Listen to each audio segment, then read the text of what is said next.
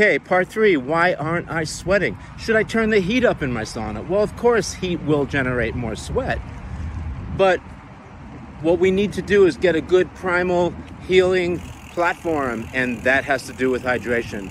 So make sure you're drinking filtered, structured water, and you know, if you have RO, which is reverse osmosis, or you're using distilled water, those are all good.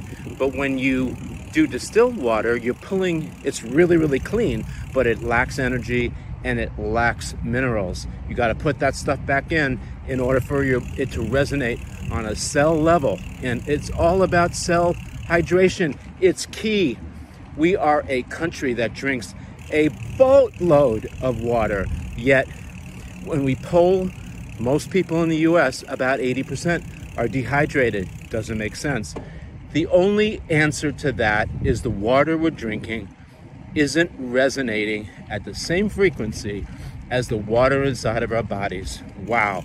Guess what frequency that is? 9.4 or 940 nanometers.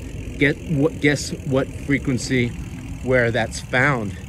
Of course, the full spectrum part of infrared. Oh my goodness, nature is so beautiful.